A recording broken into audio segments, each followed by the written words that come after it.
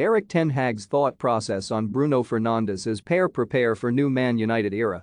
New Manchester United boss Erik Ten Hag rates Bruno Fernandes very highly as they prepare to work together at Old Trafford. The Portugal international has struggled for consistency this term under both Ole Gunnar Solskjaer and Ralf Rangnick. However, on his day, he remains one of the best players in world football. Manchester United recently tied Fernandes down to a new contract, with the Portugal international a key asset for the future. And now, the Telegraph say Ten Hag rates the Portugal international very highly as they prepare to work at Old Trafford together. Fernandes recently scored his 50th goal for United in their 3-0 win over Brentford on Monday night. And while his stats aren't as high as a year ago, following the Hollywood homecoming of Cristiano Ronaldo, he's still stood out. Only Ronaldo has scored more than his compatriot, with the 37-year-old notching 24 goals from 37 appearances. Erik Ten Hag, Man United's 25-man squad for next season with 6 signings. Fernandes, with 10 strikes to his name, has bagged the same amount as Jadon Sancho and Marcus Rashford combined. And, when it comes to assists, the 27-year-old has clocked up 13 across all competitions, 4 more than Paul Pogba. Fernandes has attracted criticism for his erratic displays for United this term under both Rangnick and Solskjaer. However, under Ten Hag, fans can expect the former Sporting Lisbon star to be a key figure as they look to win trophies together. The onus will be on United getting good quality players around the Portugal international, especially with several stars likely to depart. Don't miss Ten Hag's 10 transfer targets at Man United explained. Anthony comments suggest Ten Hag reunion at Man United is possible. Man United have 5 players who can be amazing under Ten Hag. Paul Pogba's days at the club are winding down, with the France international yet to pen a new contract.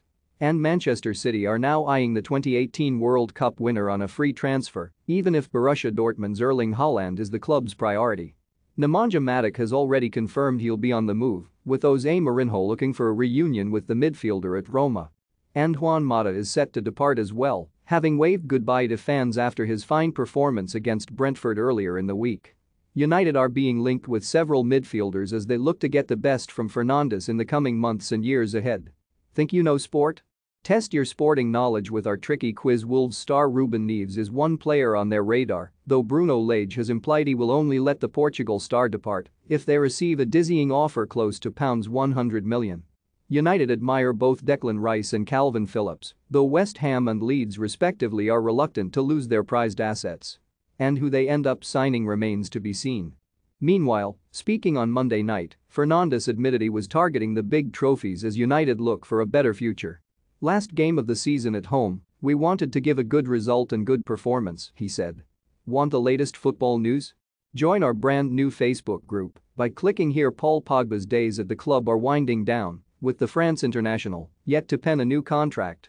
And Manchester City are now eyeing the 2018 World Cup winner on a free transfer, even if Borussia Dortmund's Erling Haaland is the club's priority.